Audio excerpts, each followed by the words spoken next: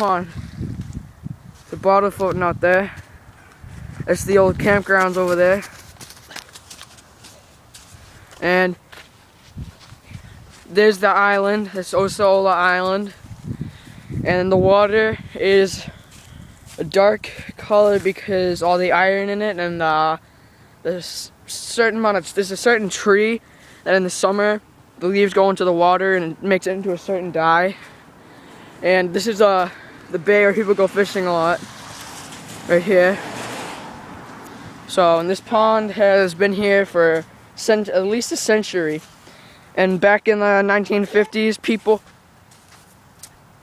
would come here. There was cottages in the campgrounds. People would bring the trailers and cars. And right here, there used to be a diner that people could go and eat. And there would be cottages everywhere. So, everywhere, pretty much in the campgrounds. But the tennis court is still there. But there's people building properties then right now, though. But this place is still a good fishing spot, and it's a very good boating site too. Not really. So you should check it out sometime. This is in East Bridgewater, Massachusetts. So you should check it out sometime. This is Robbins Pond.